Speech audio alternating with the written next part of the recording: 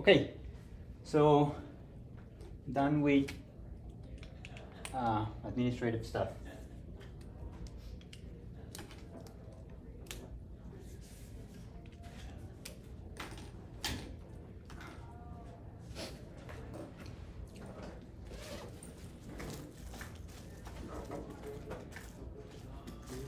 Last time we continued looking at the calculus of variations, and we derive using integral calculus the definition, I guess, of the variation, and also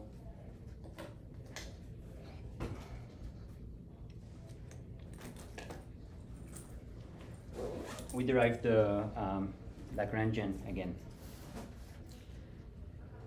So now we're going to look at conservation theorems and symmetry properties. And I thought that I could cover these in half a lecture and then start chapter number 3. But you know, this is one of the most beautiful topics in the class, I think. And so I think it deserves our full attention. So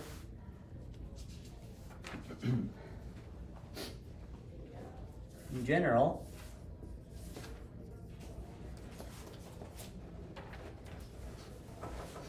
the equations of motion so Lagrange's equations of a system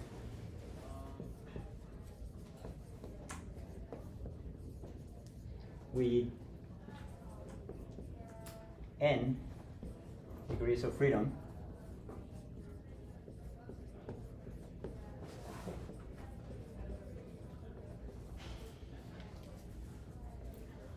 is going to consist of how many differential equations?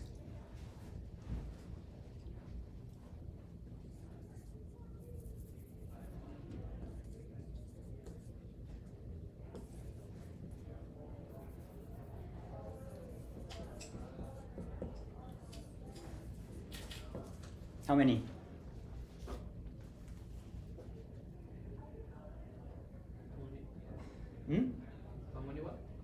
How many differential equations if the system has n degrees of freedom?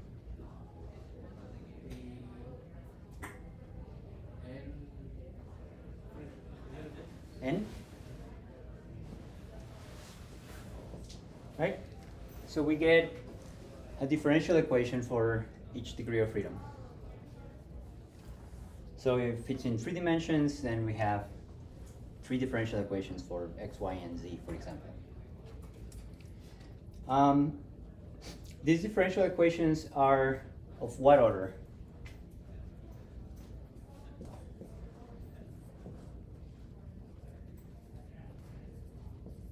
In time.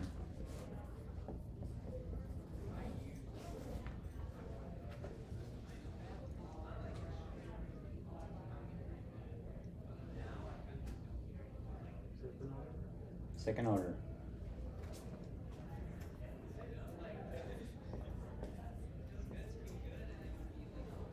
Right, so you get an acceleration.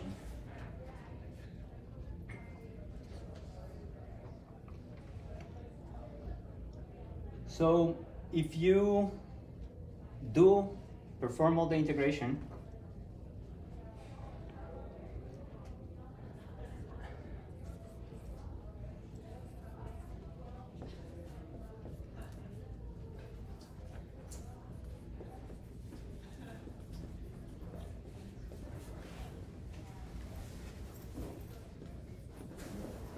how many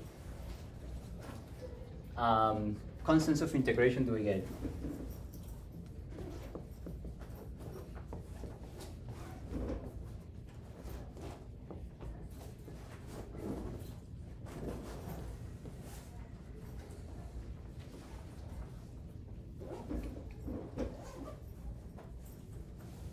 Well, we have n differential equations and we integrate each equation twice. and we're gonna get one constant of integration for each of these integrals.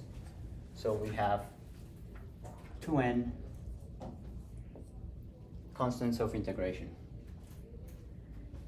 So how many boundary or initial conditions do we need to fully specify everything?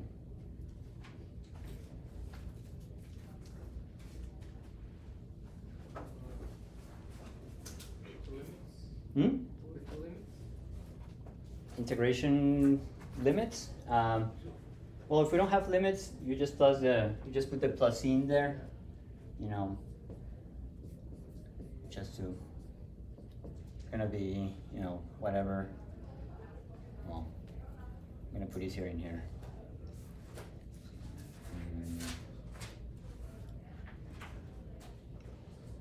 Plus the constant. So we get one constant of integration for each integral. So if we have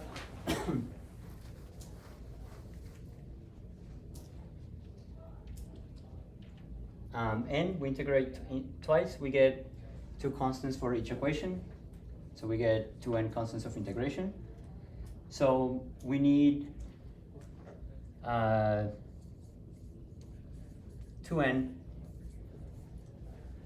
initial conditions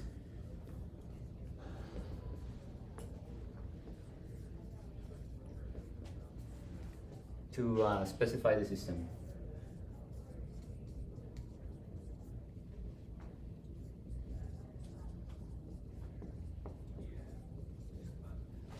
So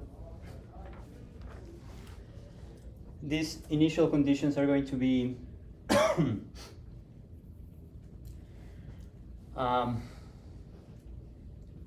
the initial position and the initial velocity in each of the components, x, y, and z. So this will be, you know, if we have, if we are in 3D, then it will be y naught. This will be the initial velocity, the component in x, initial velocity component in y, initial velocity component in z, and so on. So we get, if we use the generalized coordinates, it will be q and q dot j, qj and q dot j for each j. So, you know, this sounds like a lot of work.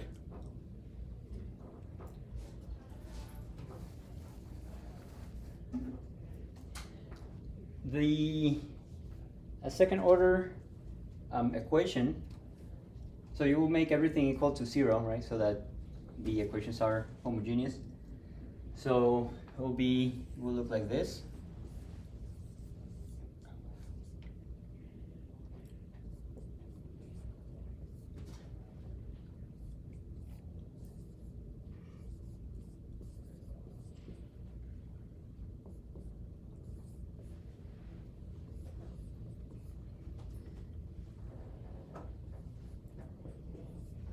So you could arrange each one of these and you get your system of equations.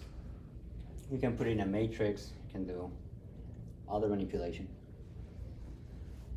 So most of the time, you are actually not going to have all of this information about a system. But this kind of analysis will still help you. So, oops, I think it was.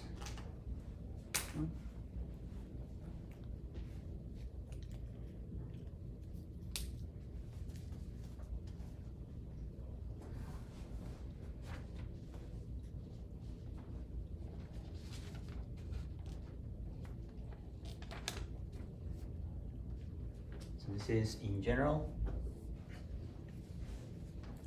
Sometimes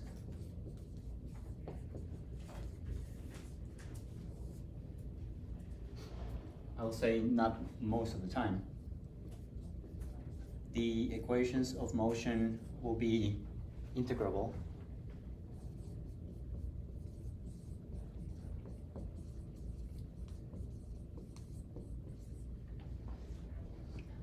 It will not be sometimes because you don't have enough initial conditions, but more likely the integrals will be just too darn hard. So there's no known analytical solution. And so often what we try to do is extract information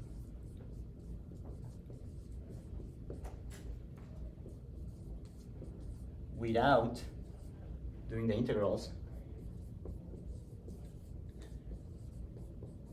by looking at the conserved quantities.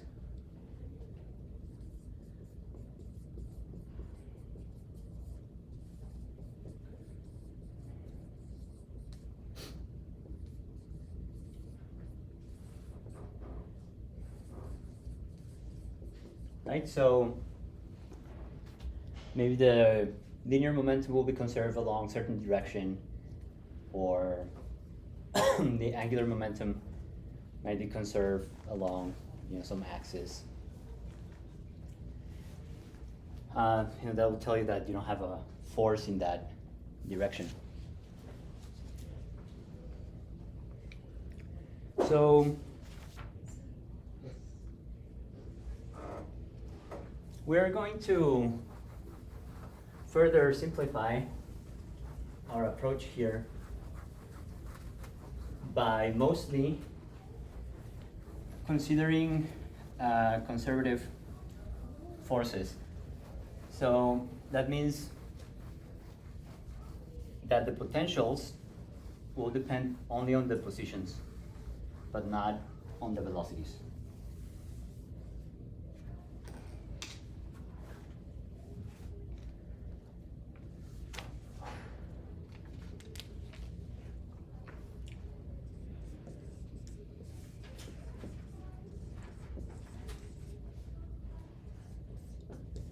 So if we have a system of I particles, they interact with the potential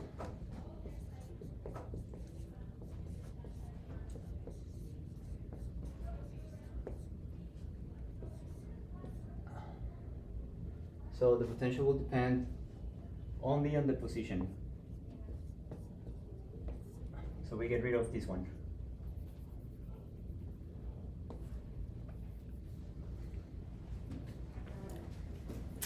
Then the Lagrangian, the derivative, partial derivative of the Lagrangian with respect to the degree of freedom, the velocity, by definition is the partial derivative with respect to the velocity in this axis of t minus v, right? It's just what we know the Lagrangian is. So this is partial derivative of the kinetic energy with respect to the velocity minus partial derivative of the potential with respect to the velocity. And we are specifying that the potential does not depend on the velocity, so we can forget about the second term.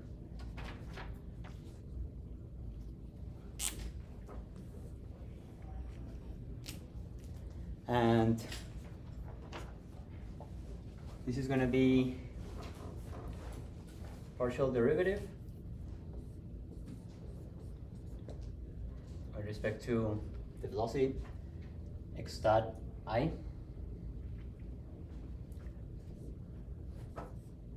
Then we're going to sum over all j of the kinetic energy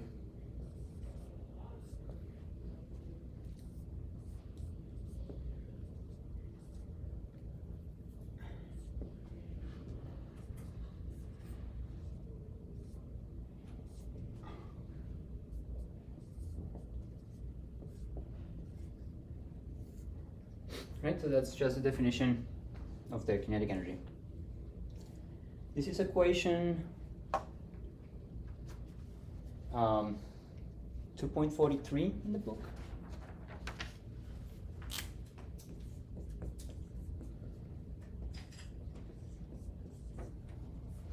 And they use I as the index here.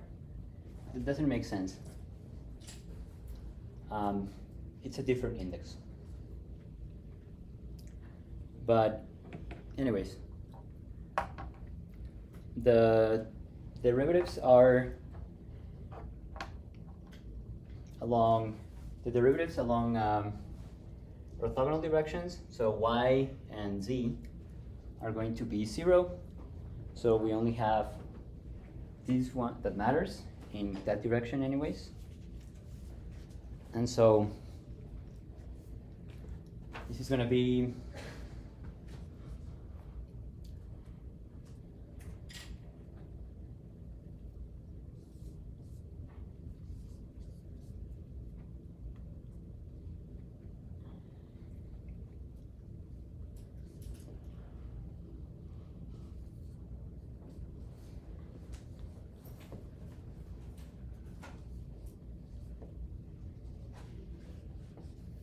the derivative of this, which is 1/2 times 2 mi xi dot. So we get rid of these 2's, and what is mass times velocity? Linear momentum, right? So this is the linear momentum of particle I along the x direction.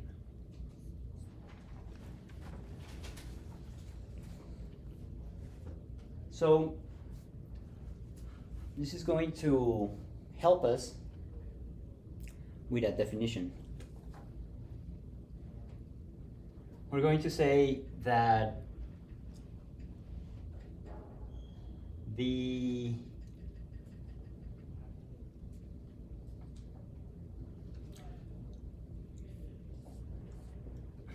that Pj, our friend Pj, is the partial derivative of the Lagrangian with respect to q dot j. Right, so we're using this, and we're going to call this the generalized momentum.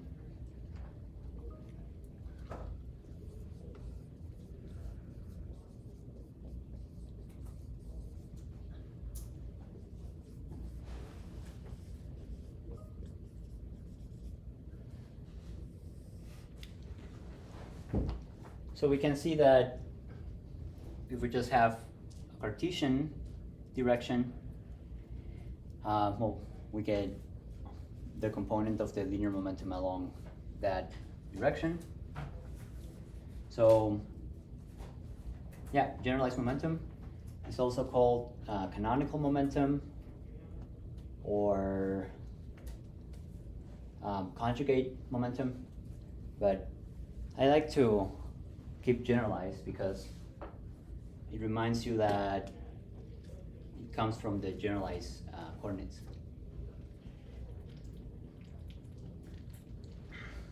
So we said the velocity along z and y-axis. Is it already specified if it's along x-axis? If it's along the x-axis, I mean, we said the velocity of z and y direction, right? These ones? Zero, yeah, zero. Yeah, because they're orthogonal directions. So it's given that the particle was along y-axis, I mean from the... These are the components. So, you know, it might be in this direction. Like so, it will be the momentum. This is the x direction, this is the y direction.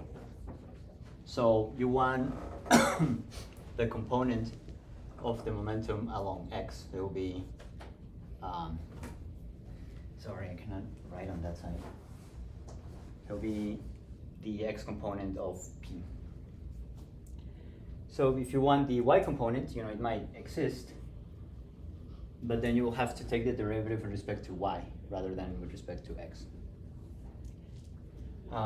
We can do that in general using this definition. So this is a very powerful definition. It's going to be very useful, but it has a few caveats. So let's look at them.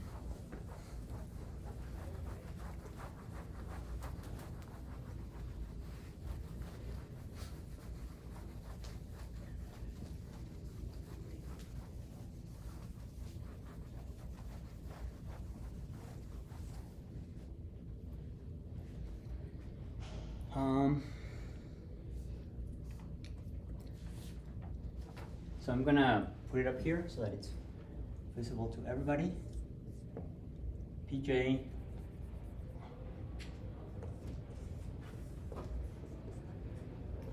is a partial derivative of the Lagrangian with respect to q dot j. So caveat number 1.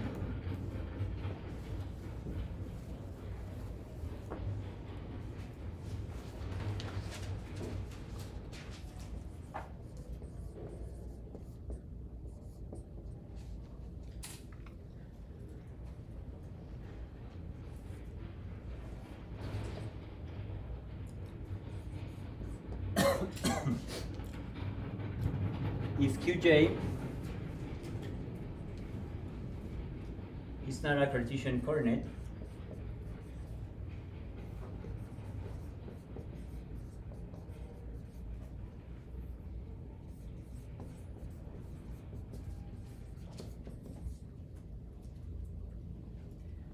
then the units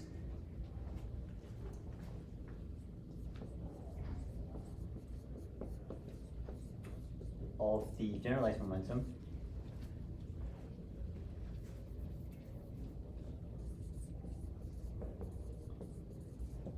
Pj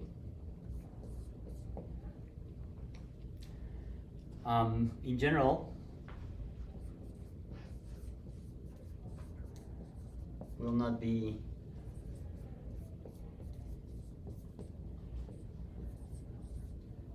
the same as for the linear momentum, so kilogram meter per second.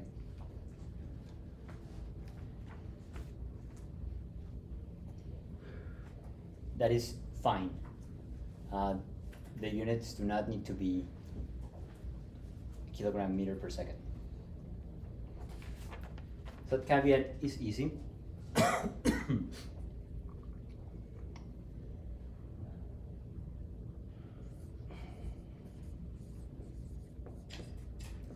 Caveat 2.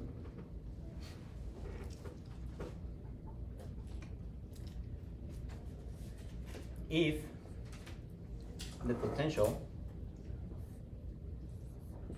depends on the velocity,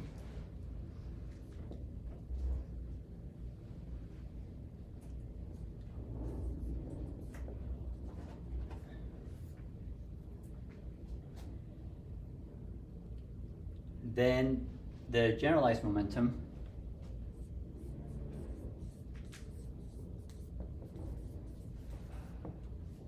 Pj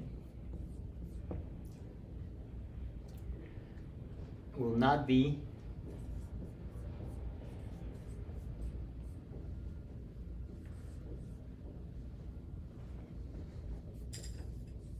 identical to the mechanical momentum.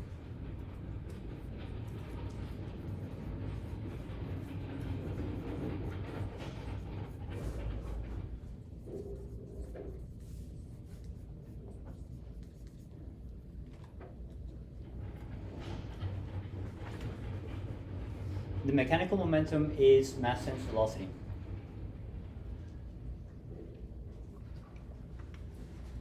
This one deserves an example. So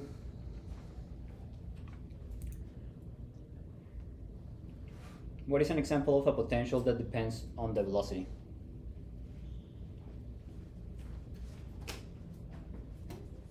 The most glaring one.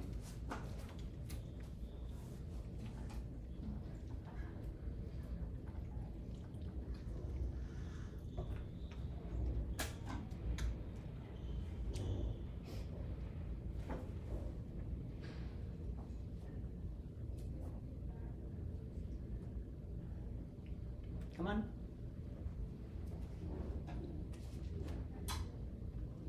So it depends not just on where you are located, but also how fast you're going.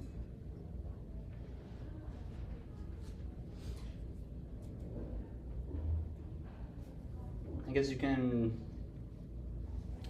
think about air resistance, for example, right?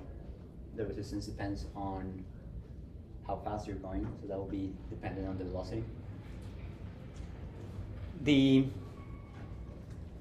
I think the most glaring one is electromagnetism, right?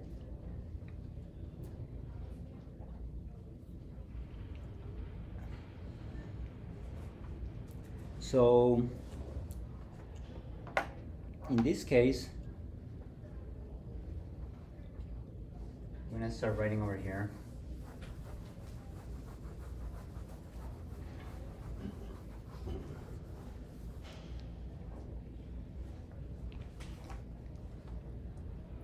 The Lagrangian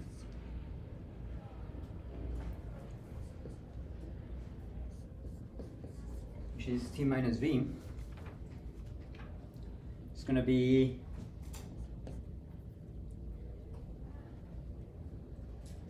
the sum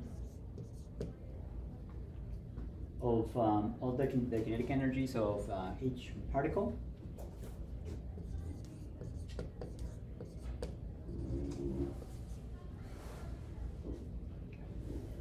minus the electric field, so it will be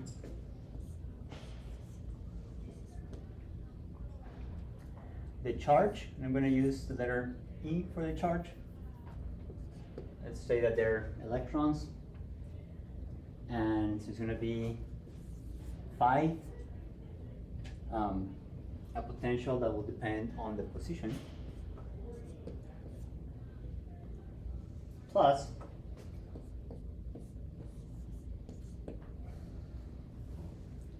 the charge times the vector field.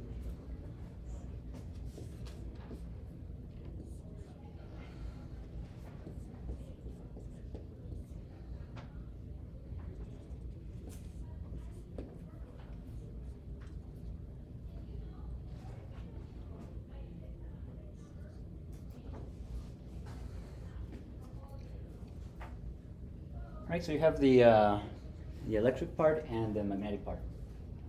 Oh, this one depends.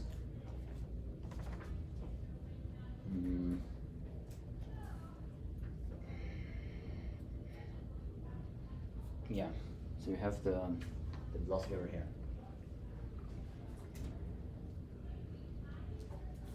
So in this case, Pj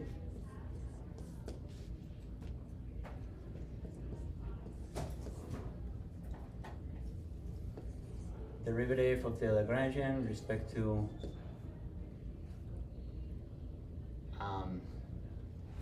qj dot. So let's look at the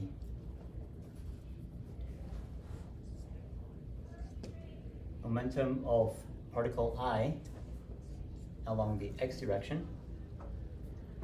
So then this is going to be the derivative of xi dot.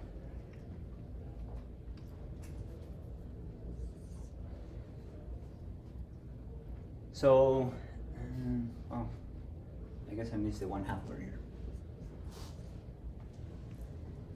So this one is going to be mi xi dot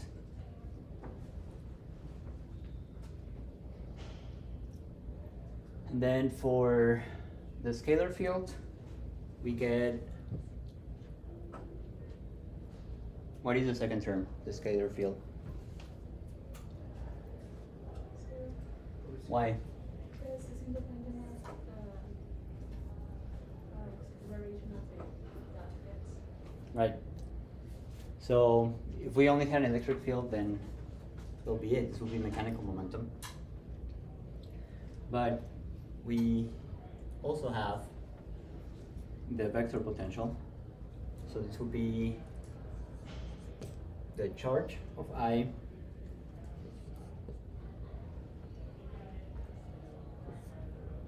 the vector field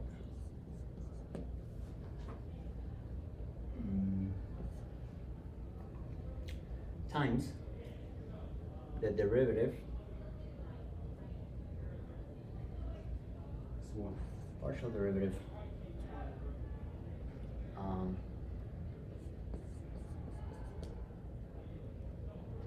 one.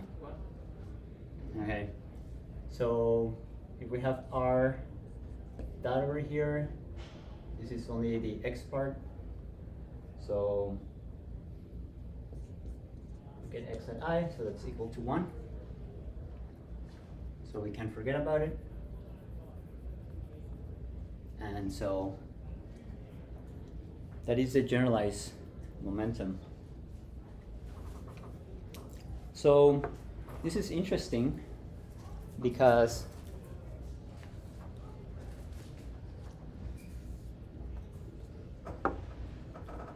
when we were trying to do this using Newtonian mechanics,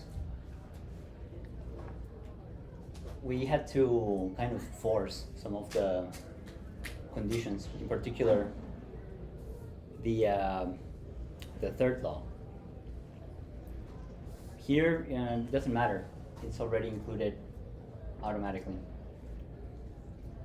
So the momentum, I mean the quantity that might be conserved if there's no force along this direction, is not the mechanical momentum, is the mechanical momentum plus this other thingy.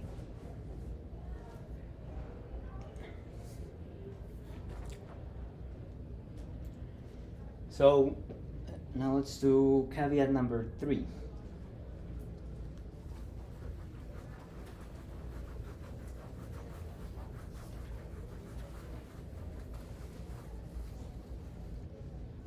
I guess we should get rid of this.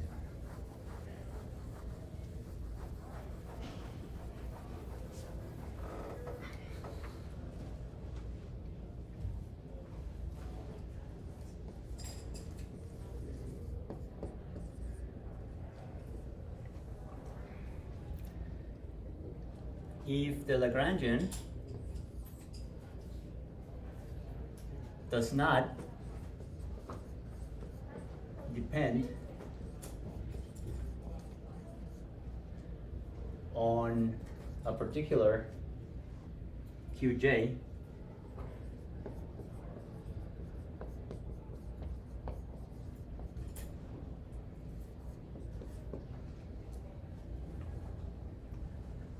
even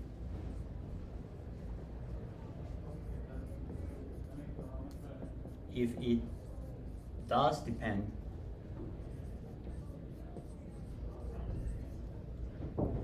on the velocity of that coordinate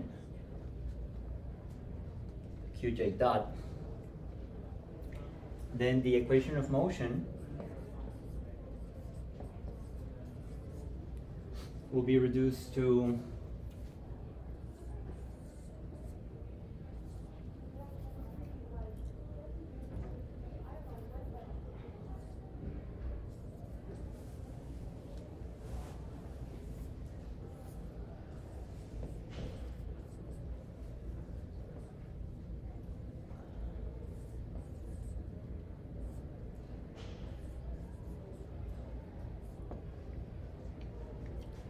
so this is just the Lagrangian equation, the Lagrange equation.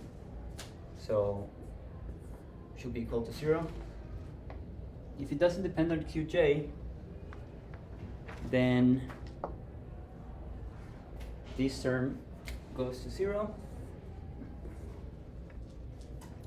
and we get that the derivative with respect to time of the partial derivative of the Lagrangian with respect to that qj dot is equal to 0, and this is our friend over here, pj.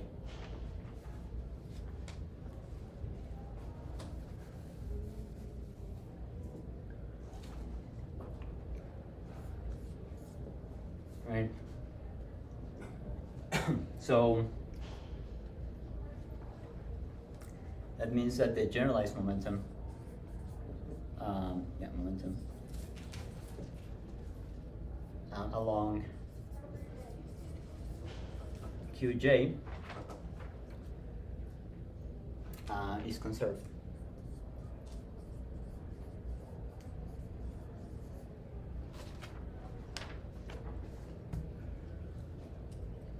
And we use this for another definition.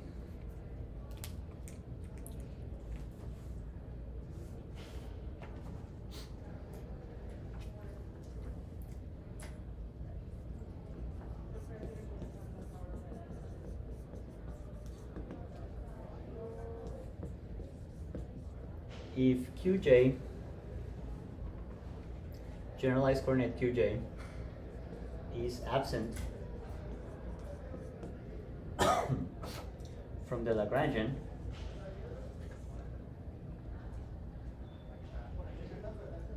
the coordinate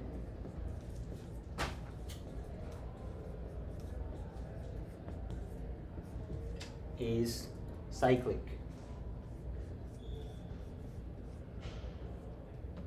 or I think more appropriately, ignorable.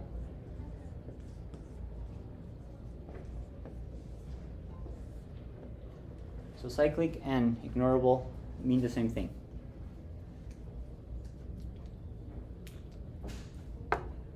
Cyclic is used more often. Ignorable, I think, is more clear.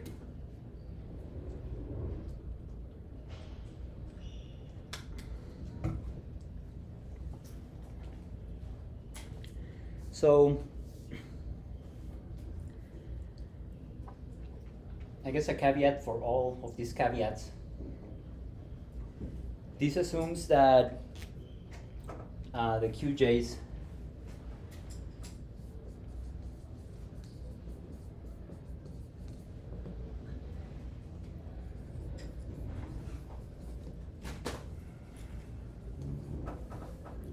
are linearly independent.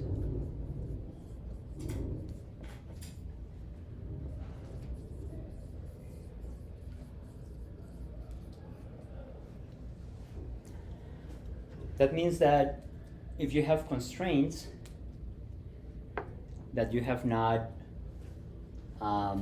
implemented into the equations of motion by using the Lagrange multipliers, then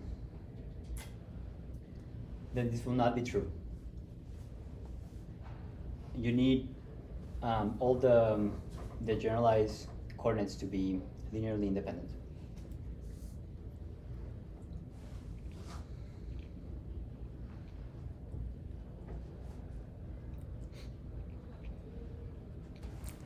So what we're going to do next is we're going to derive conservation of linear momentum and conservation of angular momentum from the same equation. And this is kind of what we did before with Newtonian mechanics. We had to worry about the vectors and it was a hassle. These formalism already includes, as we saw in caveat 2, the cases in which the mechanical momentum is entangled with something else. So it includes cases in which Newton's third law is violated. So that's very nice. That tells you that it is more general than Newtonian mechanics.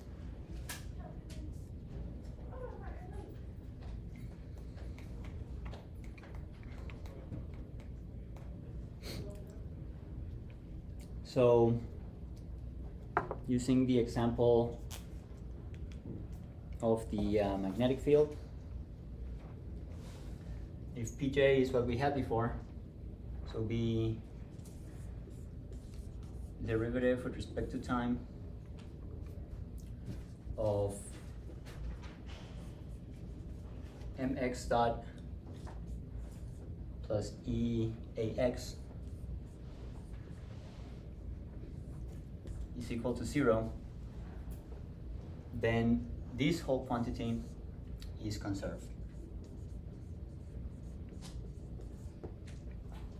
So remember that this is where Newton struggled, and actually he was not very convincing. But yeah, I guess you do stand on the shoulders of giants, and Newton didn't have Lagrange. Okay, so we're going to continue with Pj.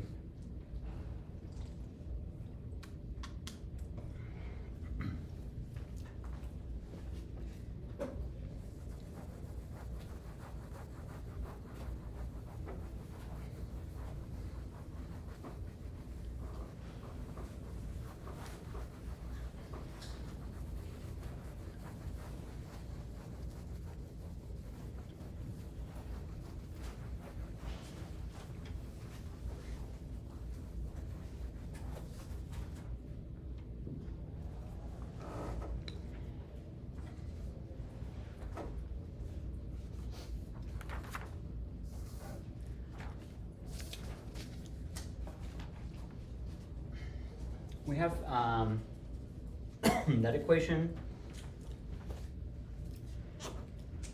Let's consider a generalized coordinate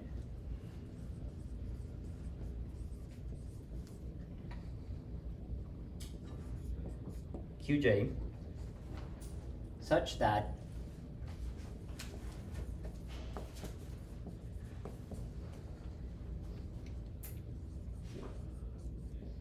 dQj is a translation of the system.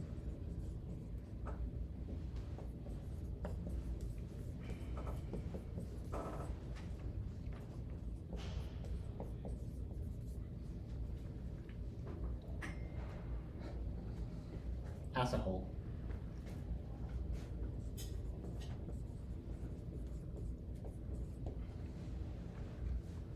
So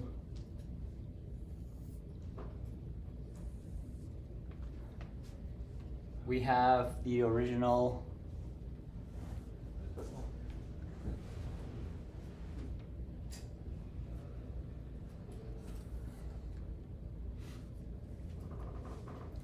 Ri, which is a function of Qj, and we are going to displace the whole system. So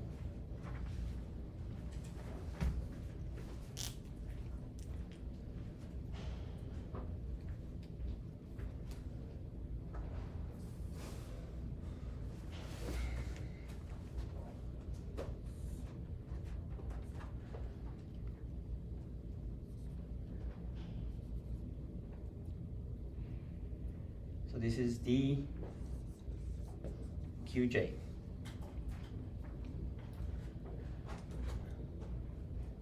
So this one over here is Ri of Qj plus dQj.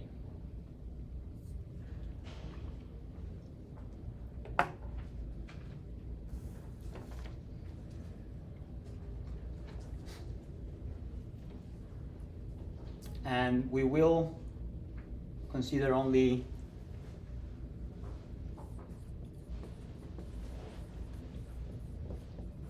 conservative forces.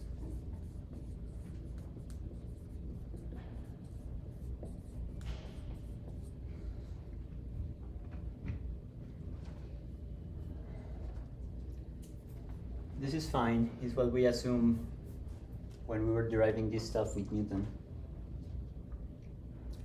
So the equation of motion is going to be derivative with respect to time of the Lagrangian with respect to Qj dot minus partial derivative of the Lagrangian with respect to Qj.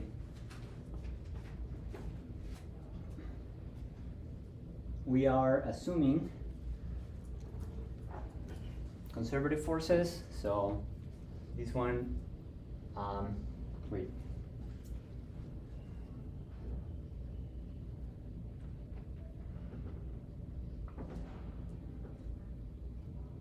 Yeah, it's equal to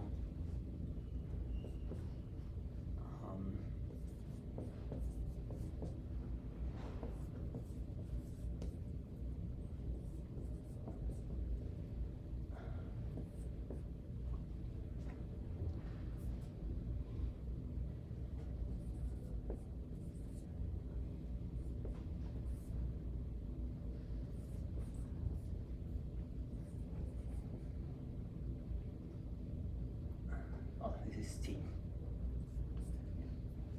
Kinetic and potential.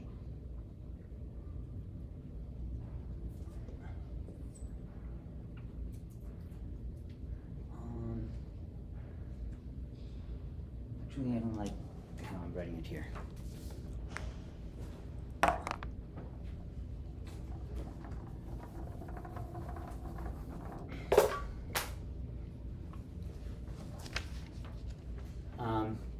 This thing is going to be equal to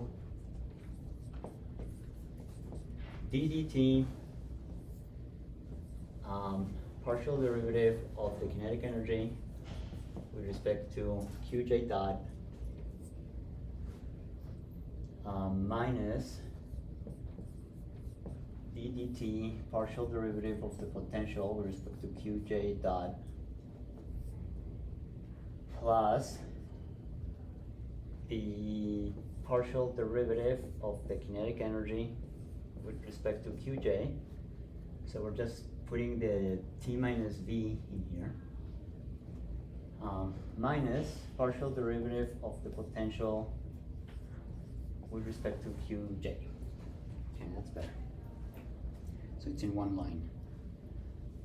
So this is the equation of motion, so this is equal to 0. And because we are assuming conservative forces, this one goes to 0, and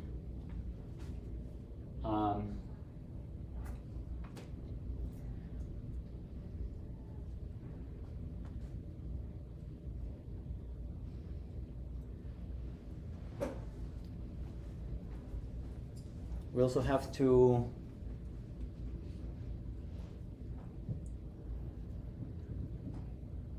because dQj is a translation of the system as a whole, that means that the kinetic energy is not going to depend on the position, right? So you grab your system, you grab your water bottle, and you translate it from here to here. The kinetic energy of the particles is still the same. So this one is going to be equal to 0. Okay, so we got rid of those two terms. So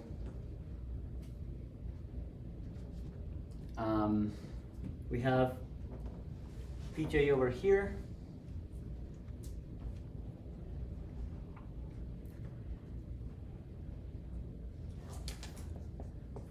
Partial derivative of t with respect to qj dot minus partial derivative of p with respect to qj dot, and this one is equal to 0. So for the case in which we consider only conservative forces,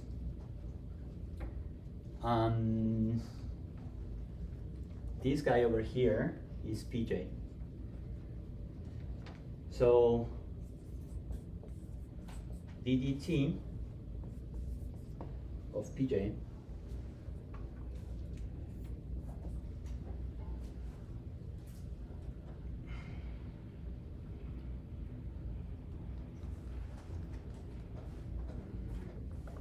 I messed up these ones.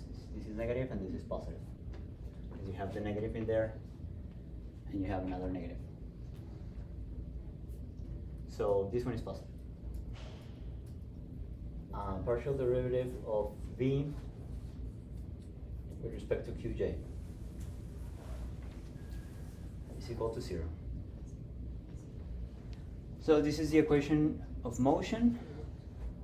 So Pj dot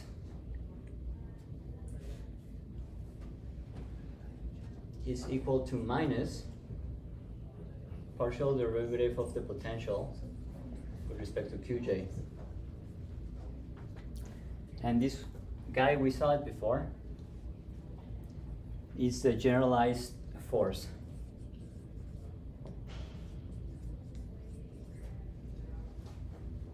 Which means derivative of a potential with respect to some dimension or some coordinate.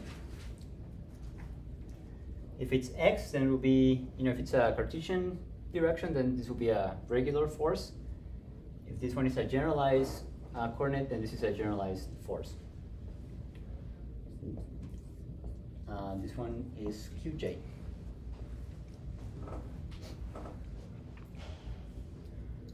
And the definition of generalized force was sum over all particles fi, which is the vector, partial derivative of ri with respect to the generalized coordinate qj. Okay, so we have some nice mathematics in here. I have to hurry up.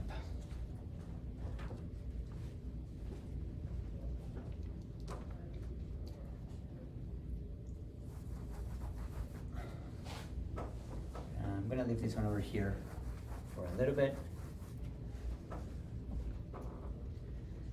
So the definition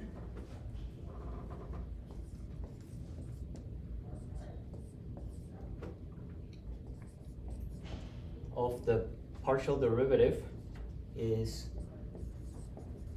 limit when dqj goes to 0, well, limit of this ratio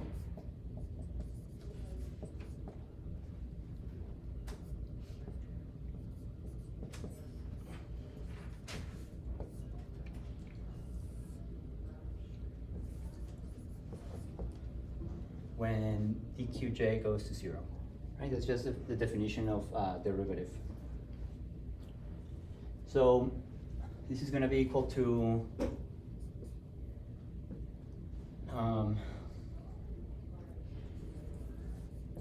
dqj up here. So this is the only thing that remains. and down here dqj. And this is going to be in the direction n hat.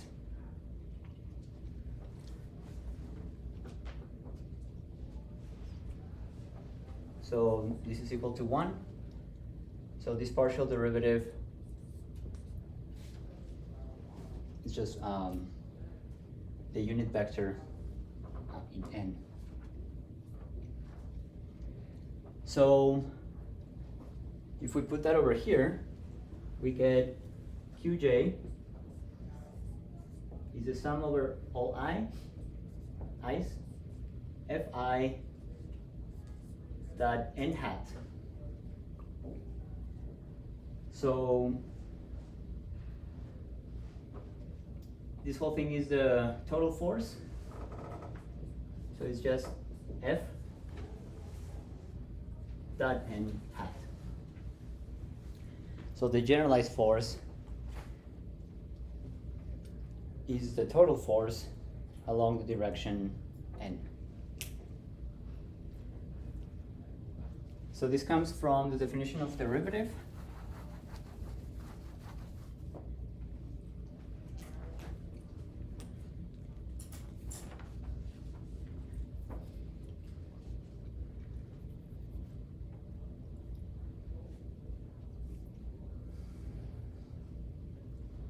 So Pj in this case is just a partial derivative of the kinetic energy.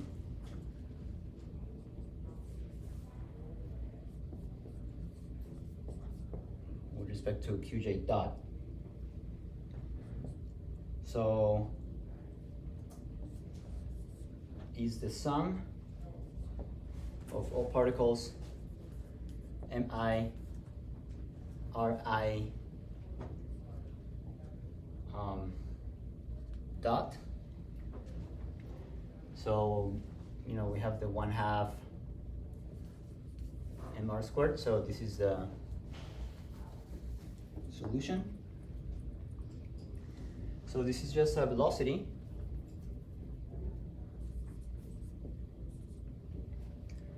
And times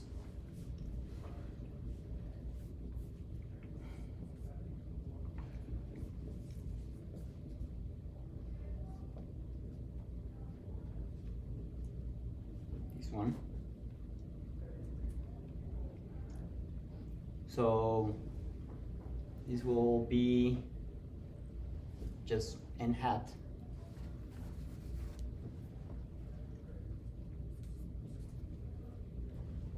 So Pj is n hat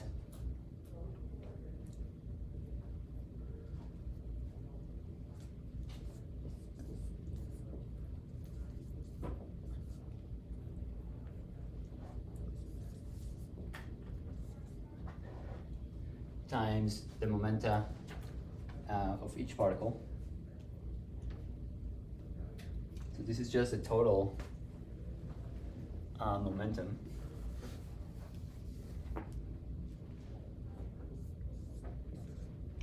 And so it looks like the force. So if Qj is cyclic,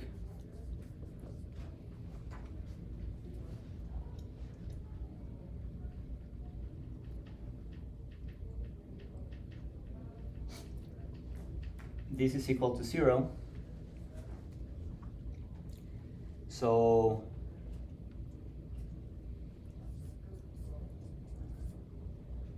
we get that Pj dot, well, that Pj is conserved.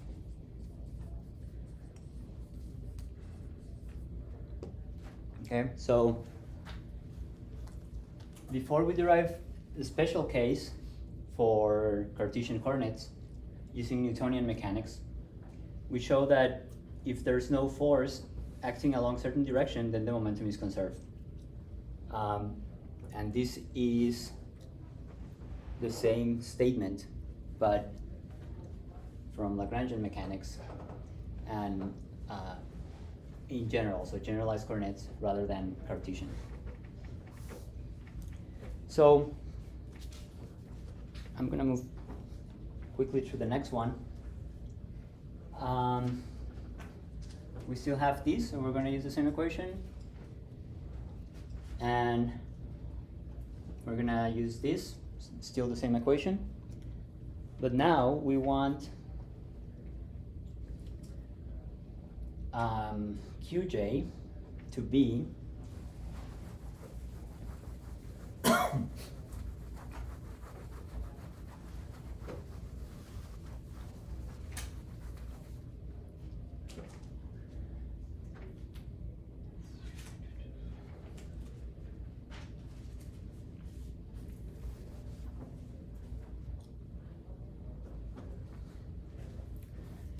so all of this is common, but we want dq, rather than being a translation of the system, is going to be a rotation about an axis. So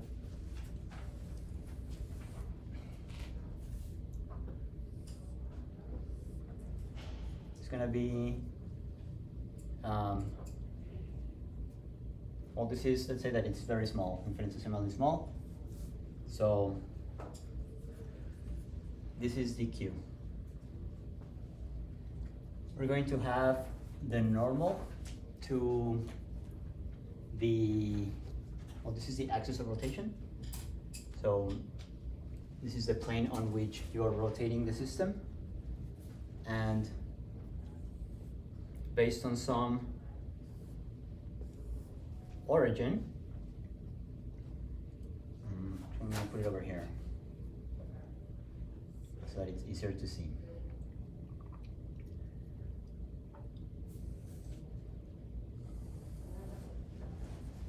This is Ri, so the initial vector. And over here we're going to have Ri, which is Qj plus dq.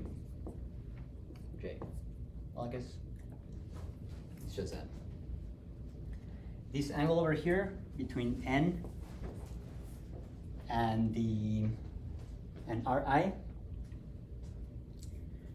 is theta. So we're gonna get that delta Ri with respect to Qj, the magnitude is Ri sine theta, which is this distance. And the direction is going to be orthogonal to both n and kj. So we can write this in vector form as partial derivative of Ri with respect to Qj is n cross Ri. So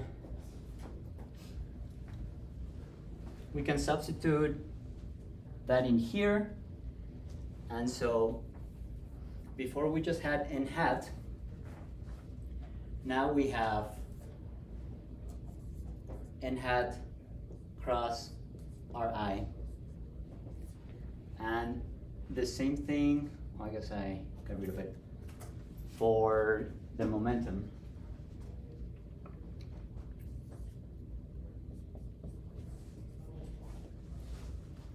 Qj dot.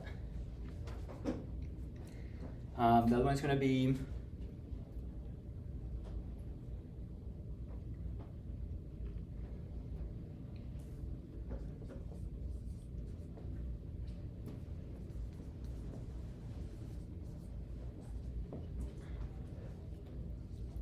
before we had dot n hat, now is well, actually I'm going to win this one.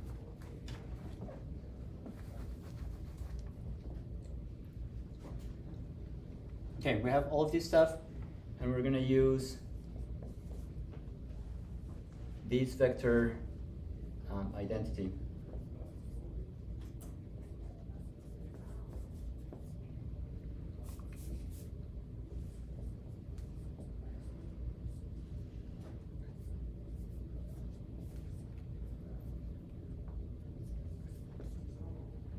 So this will allow us to put this stuff in the right order. So it's gonna be Ri cross F dot n hat. Shoot, didn't have time. So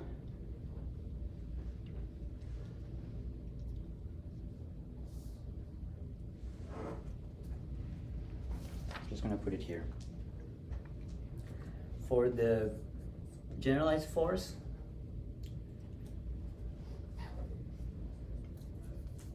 it's gonna be n hat, we can take it out, dot sum over of the particles,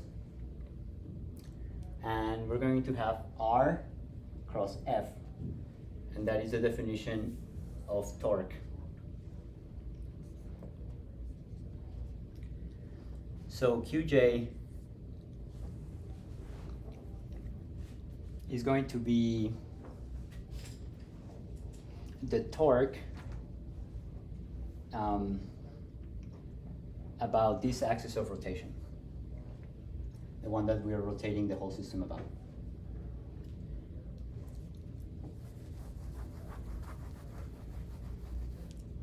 For the kinetic energy, we're gonna have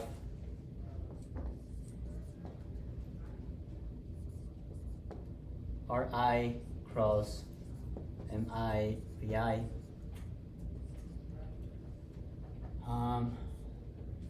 dot n.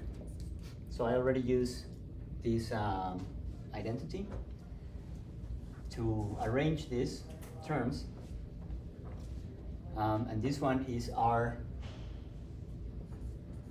I cross P I, and this is the angular momentum. So Pj is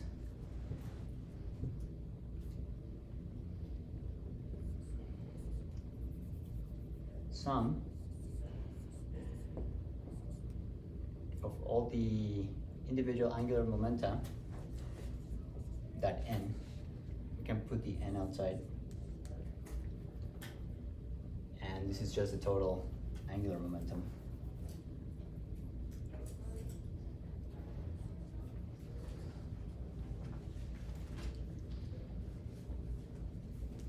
So just like before, we can see that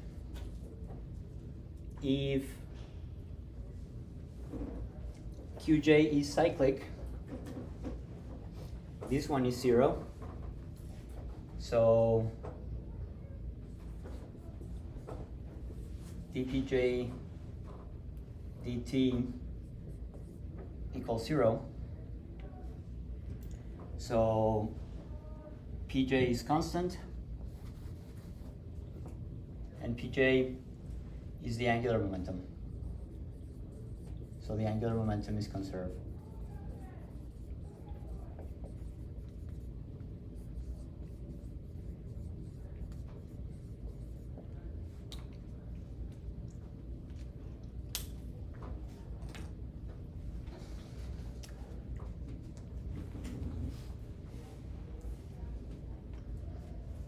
And I guess we have to go. So I wanted to do this in a single lecture. Obviously, I didn't get to it. So we derived the conservation of linear momentum and the conservation of angular momentum from the same equation. We just changed the definition of Qj.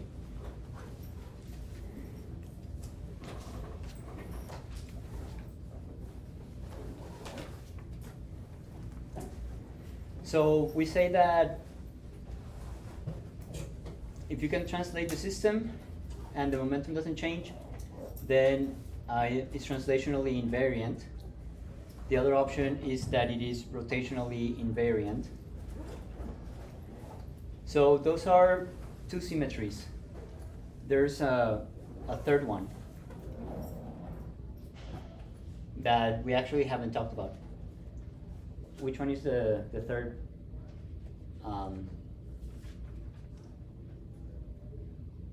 I guess possible conserved quantity.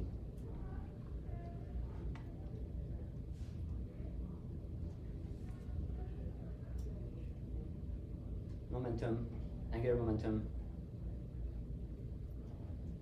We use it all the time.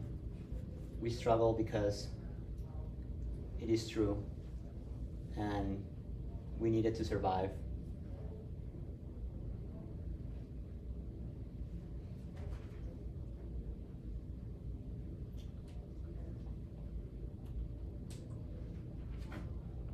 What is the other thing that is conserved very often? Energy. Energy, good. So we will derive the conservation of energy from the same equation. That happens when it is invariant in time, right? So this is Noether's theorem. If your physics looks the same here and here, then momentum is conserved. If you rotate it and your physics looks the same, then angular momentum is conserved. If your physics looks the same here and in the future and in the past, then energy is conserved.